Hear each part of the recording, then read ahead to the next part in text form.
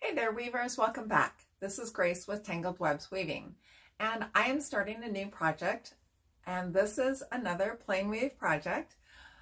This is going to be a scarf that is made out of this here. It is Cascade Yarns Eco Duo, and this is a 70% alpaca and 30% merino wool. And it's a singles, and this will be a great project for our rigid heddle loom. And I want to figure out the set for this yarn. Now, this is typically a knitting yarn, and it actually says, let's see, it's 100 grams, 197 yards, and it says 18 stitches in 4 inches on a number 8 knitting needle. But it doesn't give a set for weaving. So I need to figure out what my set should be. Now I have 2 skeins of, I'm not sure what color this is called. It might have been latte, but I have some in a different colorway that I'll probably use too also. And so I'm going to, since this isn't unskeined yet and went into a cake, I'm going to use this and figure out what my set is. And the way I'm going to do that is I've got this little card here that has a scale on it in inches and centimeters. And I'm going to wrap my yarn around this for about 2 inches. And then I'm going to count how many wraps I have. And that will tell me what set I should use for weaving this in a plain weave. So let's go ahead and do that. Okay, so the first thing I'm going to do is I'm going to take my wraps per inch card, and this is just a card that has 3 inches marked out on it. It also has some common yarn sizes and the set that you could use for those.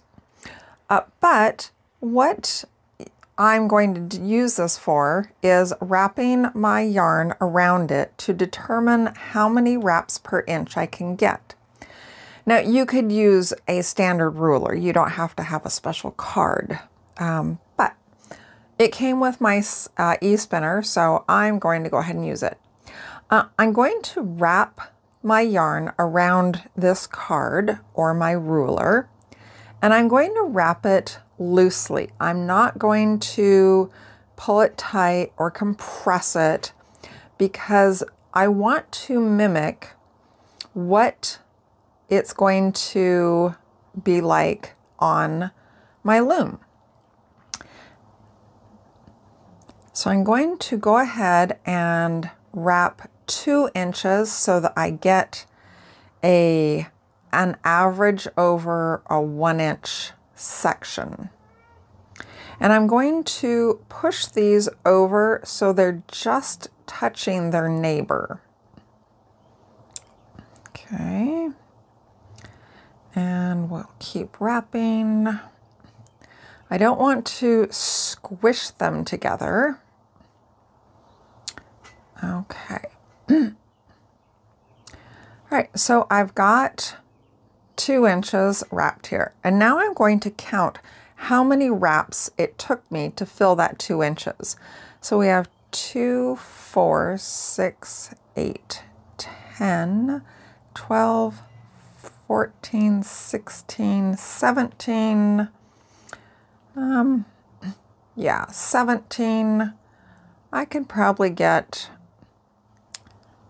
1 or 2 more on there. 18, 9, whoa, unless they come flying off.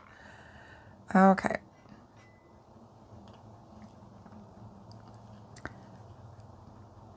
All right, so I kind of squished them on there a little bit, but I think I'm happy with that. So I've got 2, 4, 6, 8, 10, 12, 14, 16, 18, 20. All right, I've got 20 wraps for 2 inches. So that gives me an average of 10 wraps per inch.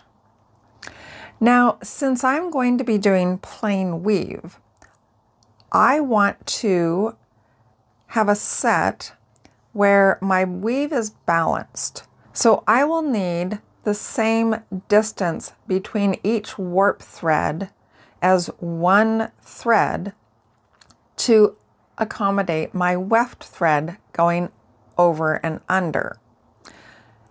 So if I have 10 wraps per inch, I need to divide that by 2 to get 5 ends per inch for plain weave.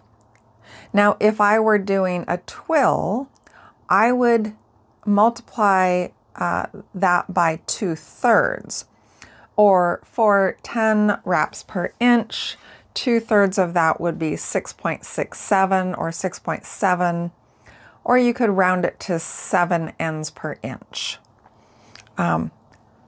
There aren't really any 7-dent reeds, but you could come up with a reed substitution to get 7, or you could use 8 and see how that worked. But, and the reason that you do 2/3 is, if you think about it, your weft is, say you have a 2-2 twill.